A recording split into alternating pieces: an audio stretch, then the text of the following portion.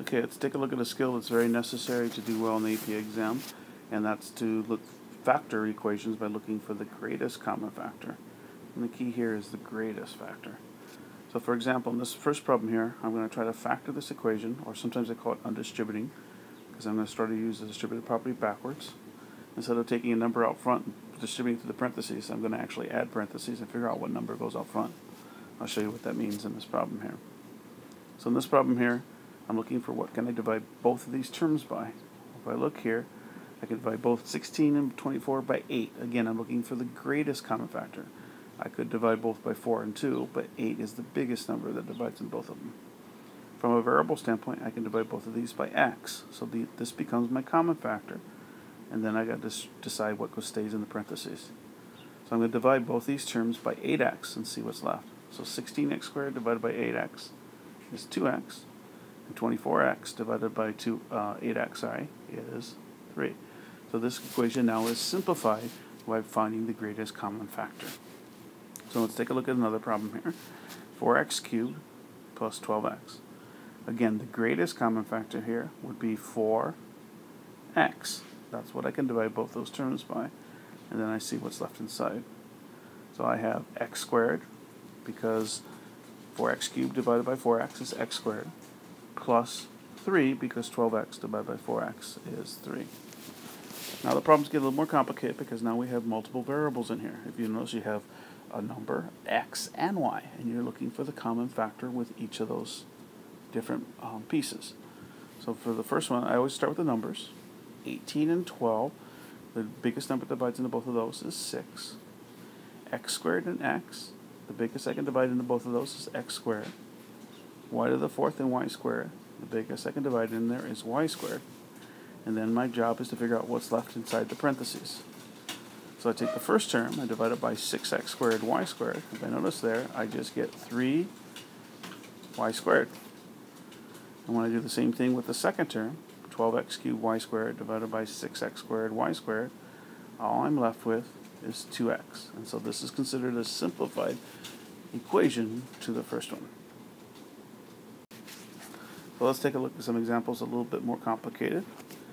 Okay, so again, I'm looking for what's common to both of these terms. By the way, the terms is always separated by the addition problem or subtraction sign. So in this case, what I see in both terms is the number 3, x squared and x, I can divide both of them by x. Y cubed and y squared, I can divide both of them by y squared. So there's my common factor, and then I've got to see what's left inside the parentheses. So I'm going to divide both those terms by my common factor, 3x y squared. Well, when I do that with the first term, all I'm left with is y. And when I do that with the second term, I'm left with 3x. Again, I've simplified this equation by finding the greatest common factor. Okay, this is one that shows up a lot, especially when you do the product rule, is you have a term here, and again, this addition sign here separates the terms, and your job is to look for what's common to both terms. But if you notice here, you have two numbers here, 4 times 6 for the first term, and 3 times 8, which happens to both equal to 24. So once you realize that, you realize, well, 24 is a common factor. Then I got to look at the x plus 4 to the fifth and x plus 4 to the fourth and realize I can divide both of those by x plus 4 to the fourth power.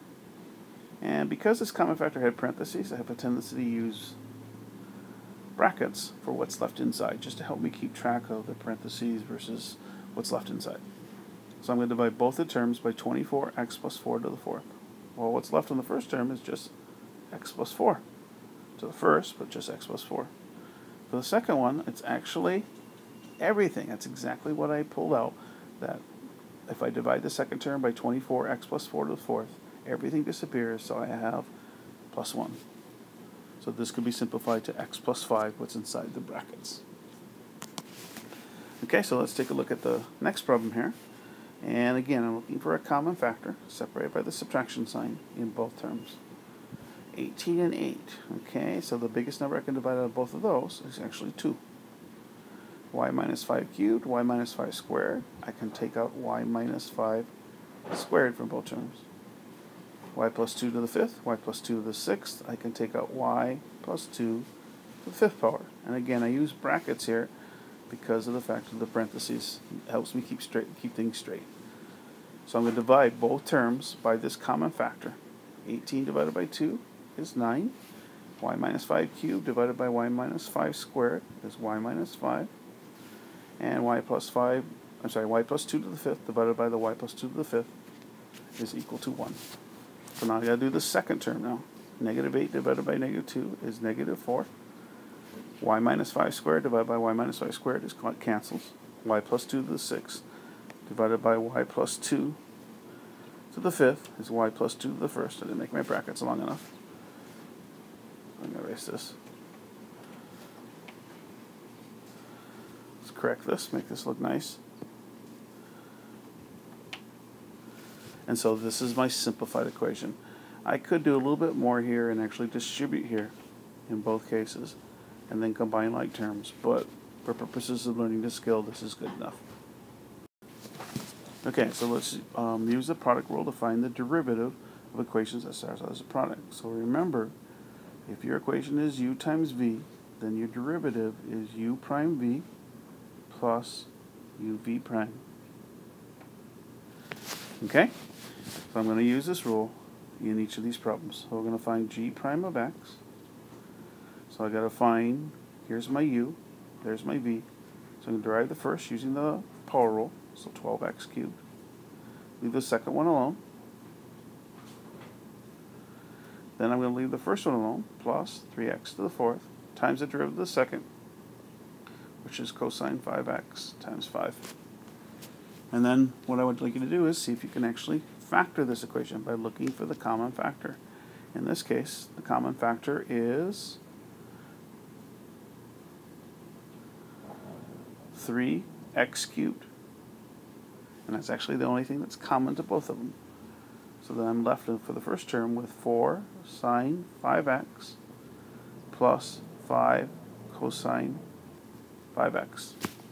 And so these would be factors. So this is where I'm using the skill that I was teaching you on the previous slides. Okay, so let's try this one, h prime of x. So I'm going to derive the first, which I got to use the power rule on the outside. So 3 times 3x plus 1 squared times the derivative of the inside times 3.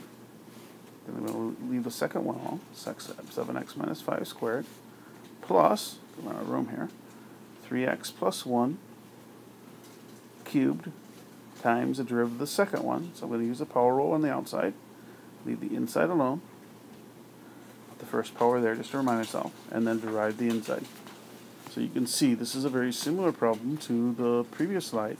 So I'd like you to see if you can try to find the common factor to both these terms and see if you can factor this. For the last one here, y prime of t, this looks like a product rule problem, but notice here that there's actually only one variable. So in reality, this is actually just a fairly complicated chain rule problem. Product rule always will have multiple variables, 2 x's or 2 t's or whatever variable you're dealing with. When there's only one variable, it's just a chain rule. So I'm going to ignore the 5 for right now. I'm going to derive the cosine first, and I'm going to get negative sine, leave the in alone, 6t squared, times the derivative of that inside, which is 12t to the first. And then I'm going to remember to multiply it by 5, that number that was out front. So I'm going to make this negative 5 sine 6t squared times, let's be a times sign, 12t to the first. So don't be fooled that problems that start to look like a product rule are sometimes mistaken, and realize this is still just a chain rule problem.